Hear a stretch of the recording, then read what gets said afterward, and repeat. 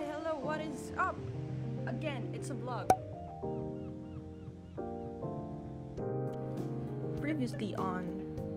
Wait, what do I call it? My vlog? Ay, basta yun. I recently bought a new desktop monitor and that's actually because I plan to buy a Mac Mini. My laptop crashes most of the time and I was about to start college as well. So I decided to invest for a new desktop and I chose an M1 Mac Mini. My money goes bye-bye on that month. I bought a lot of best setup and it all arrived on different days. So first off, we have the Mac Mini. I waited for about a month for it to arrive. And another thing is that I am not an Apple user. I've had an iPad and an iPhone way back in 2012, I think. And I've never used an Apple product ever since. Actually, I was scared when I first tried it because the screen kept flashing back and forth when I connected it to the monitor. I didn't know if the Mac was the problem or the monitor. Turns out, it was a cable. So another thing added to my purchase. Next, we have the accessories, which actually arrived earlier than the Mac. So I've already been using it for a while. Here we have the keyboard. I'm sorry, but I know nothing about mechanical keyboards. I just bought it because of the hype and it looked aesthetic. And I know you can change the keycap, so it fits me well because I get bored easily and I like changing things up. Next is a USB hub. Well, I have nothing to say about this. Okay, next is the mouse. My setup looks quite like a gamer setup since I'm using a mechanical keyboard and a gaming mouse, but I don't really game. And lastly is a webcam. I use it for online classes.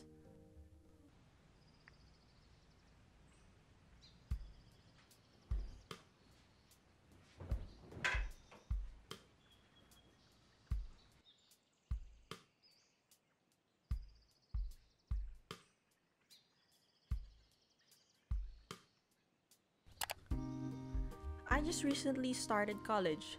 I'm a film major, but most of my classes are general subjects, so it's not that interesting. And it's still online. By the way, the videos are from my second week of college because I was still adjusting to everything during the first week and I didn't want to add vlogging to the amount of things I'd have to think about.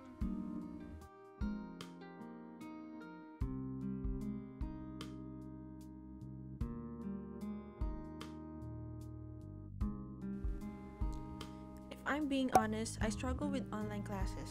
I mean, there are pros and cons to this situation. Let's go with the pros first.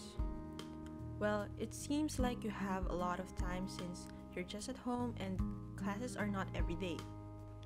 And so, if you know how to manage your time wisely, then you can even do things other than schoolworks. Another thing is that you can wake up later than when you actually have to go to school. And if you're like me who joins a class straight out of bed, then that works.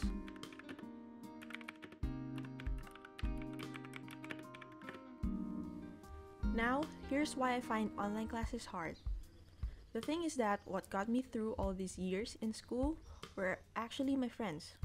I was lucky enough to have good friends back in junior high school and senior high school. You see, I'm not the friendly type of person who makes the first move, and it's hard for me to get comfortable with anyone I've never talked to in person. Another thing I struggle with is my attention span. I get easily distracted, so I usually use my phone or start spacing out. Even when it was a face-to-face setup, I would mostly start spacing out if the lecture is too long. And I don't really study or review for quizzes and exams. I mostly rely on what I remembered or heard from the lecture. But since there are more distractions for me during online classes, it's really hard to get anything inside my head.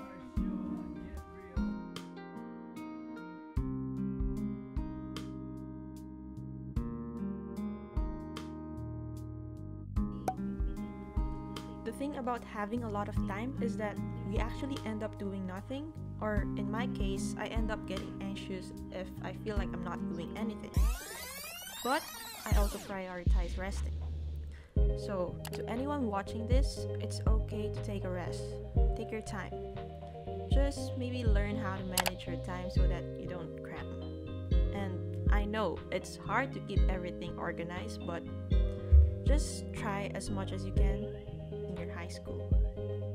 I also don't have the best works, but my grades are alright. I don't like stressing myself with school. I submit what I have to submit, and that's how it works. I even graduated with honors.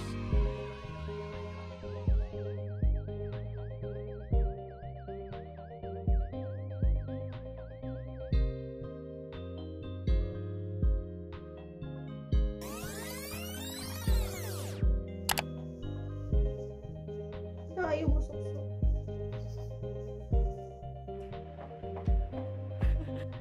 Naghahanap po ng jowa, ng boyfriend. Remember to keep it chill and take it easy. Bye!